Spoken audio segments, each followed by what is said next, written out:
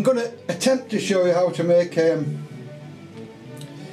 basic box. I don't know what else to call it because I haven't seen a name for this thing, and I do apologise for the space that I'm giving you to look at. I haven't got a lot of space because I've had a new boiler fit in, everything's in an uproar, I'm trying to work from a small bench, but anyway, you're not interested in all that. What I don't normally do is, I don't normally show you what I use to do things, to make things. And these are the objects that I've been using to make what I'm going to make today. And I've got a little Stanley, what I call a Stanley knife. You can use whatever you like. It's only 1mm card I'm using, so it doesn't need to be overweight. I don't like using alpha knives to cut any kind of card. I always use a heavy knife. So that's one thing I use. I usually use a white pencil now because I've bought them, and I think they're really good for looking on, especially on dark things. I use a 1/2 inch piece of card, which is good for measuring 1/2 inch bits when you haven't got the bits and pieces you need. I just slip it on and it's a 1/2 inch, and it's quite handy. I use an alpha knife, which is a Japanese thing. I always thought it was Swedish or something, but it's not, it's Japanese. And I rather like them, they're favourites for me. I use a pencil normally, but I've been using a pen, coloured pen, so as you can see the markings that I do. And steel ruler. I use a Teflon folder. I rather like Teflon because it doesn't leave a shine on the paper. You can rub the paper and it doesn't shine. It tends not to make the paper shine, and nothing sticks to it. So it's admirable. If you go over glue and things like that, you can wipe it off really easily, and it doesn't leave a shine like a bone folder does. I'm quite enamoured with this. I use it for just about everything. You probably shouldn't, but I like the square edges on it, and I like the feel of it, and it's very dense and it's quite heavy, and it's a very pleasant thing to use. And they are rather expensive though. I mean, you don't need half of this kit that I'm showing you. It's just I'm showing you what I use. This is a homemade piece of kit which I've shown on just about every film that I ever make, and it's P60 rough on one side and 120 fine on the other, so the higher you go the finer the cut, and that's rough and that's smooth, and you just stick it onto a piece of wood you've cut off, and I use it for everything. I even use it for my nails, believe it or not. You can do your nails with it. Anyway, I use these things as well, which are little triangles out of a kid's kit from school. You get a mathematics set and you get these 2 triangles inside. I think they cost me about £1.90 for the pair, and you get a compass, and they're very cheap, but they're handy for looking. You can see through the things when you're using them, and they're handy for small corners and things. You don't have to use that. You can use a ruler. I've got a 6-inch ruler as well, which I used to use quite happily. It's just that's the thing that I do use if I'm going to show anybody. So that's the implements I use, and I'll just move them out the way. I'm using my old computer desk here. This is my old computer because my new one I've had to put it out the way, and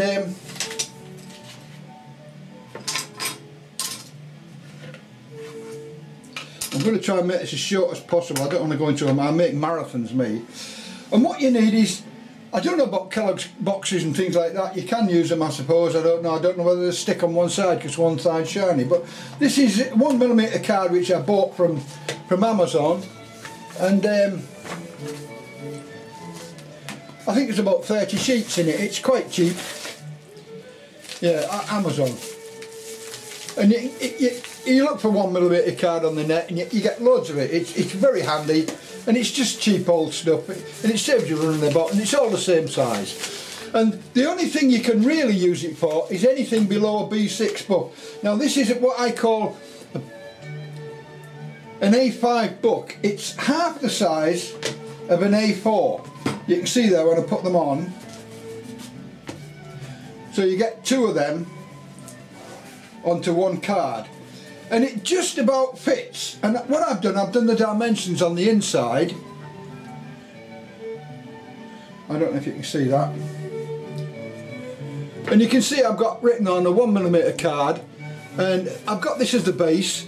And what you do is you place the book on what you're going to make the box around. I don't do any measuring, there's no measuring. And you place it on and get it as still as you can.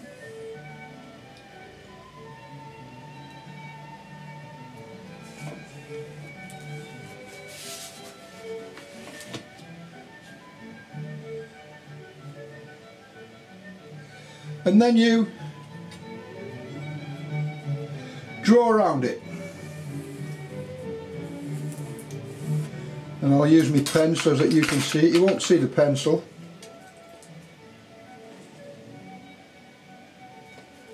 There we are.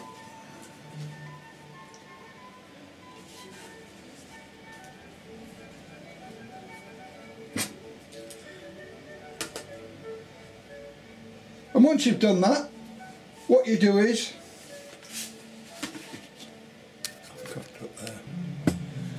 yeah, you cut off the excess card, what you don't need after you've been around the book. As I say, there's no measuring as such. And if you've got rather a bumpy edge on it, like I've got here, I've got raised bands on this side of the book. I don't know if you can see that. So just put the ruler down on the edge like that, and then draw a straight line so it takes in all the extra little bit that you need. And then once you've drawn the lines, you need just over the inch, and you'll find you've just got about enough for an A5 book on each side, just over. And I've got a little bit marked off there which I'm going to cut off because that's excess, so we should be the same all the way around the book. And the base should be like so in the middle. So you've got the size of the book, and it will fit in there quite happily, and also the extra will take in the amount of paper that you're going to put on. And what I do then is, I'm doing this rather quickly because it's so bloody simple this. What I do is I cut off the ends now.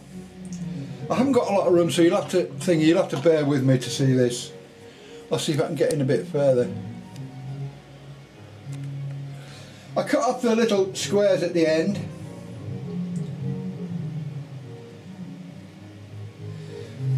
Be as careful as you can because these are the bits that are going to join together.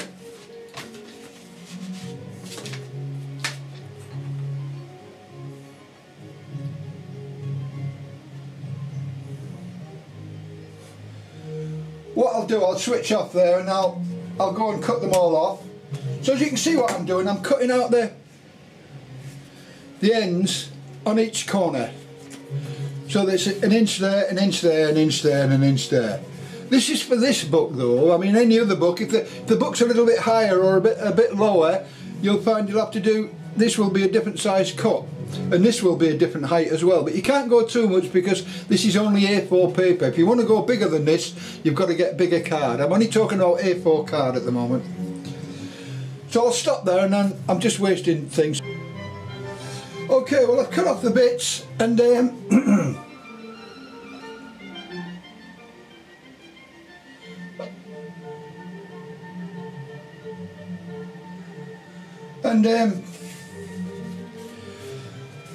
you can see the bits I've took off.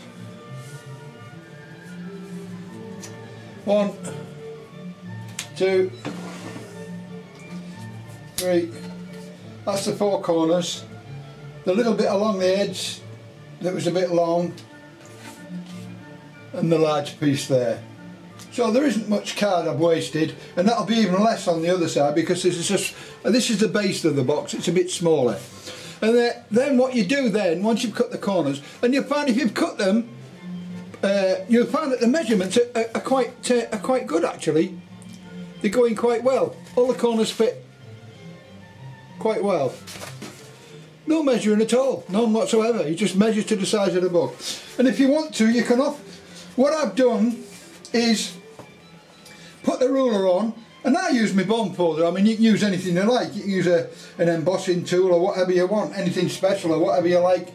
It's got a reasonable end on it, and I I use the blunt end of this and I just pull down like so to score it, emboss it, and then push it over, and that saves you messing. If there's any broken edges on the end, this is where my little thing comes in. I can clear that up after, so there's no problem there.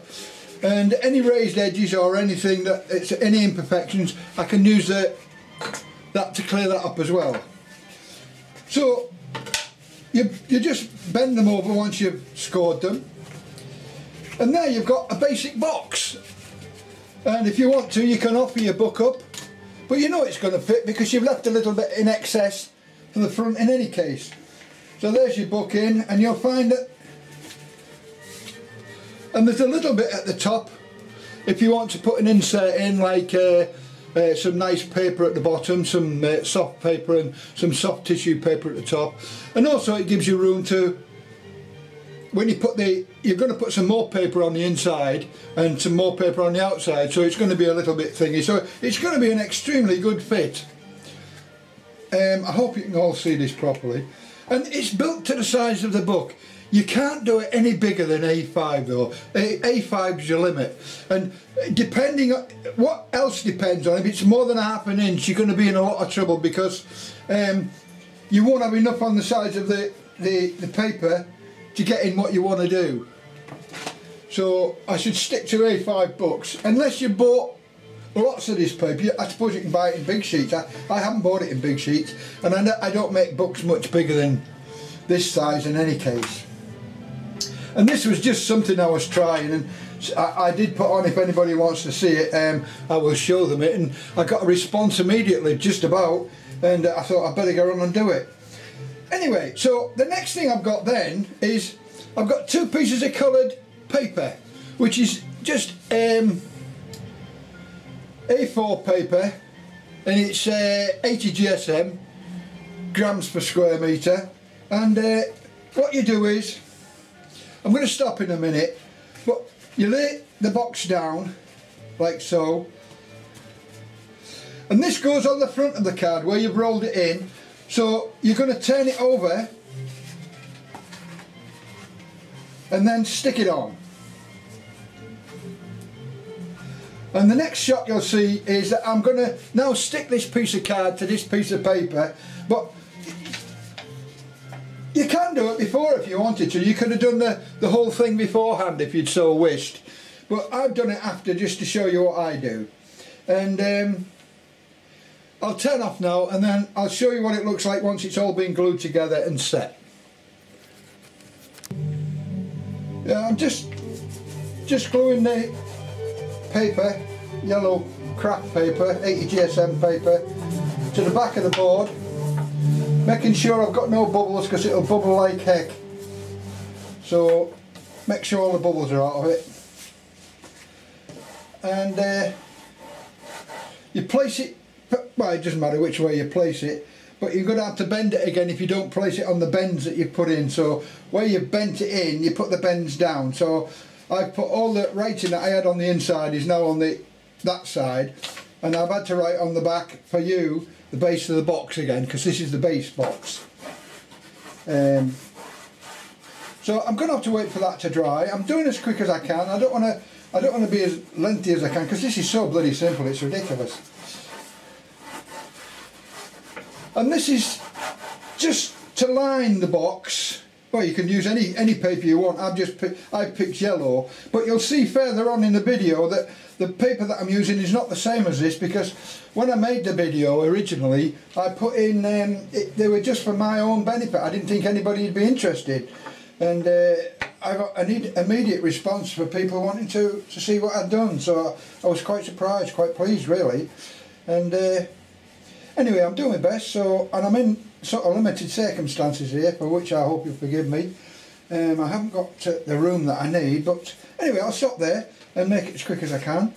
And you can see I'm going to do the same to the other piece as well in a minute, but I need that box to measure up for this box, because that box will be a little bit bigger, because this is the lid, or what I've called the top of the box.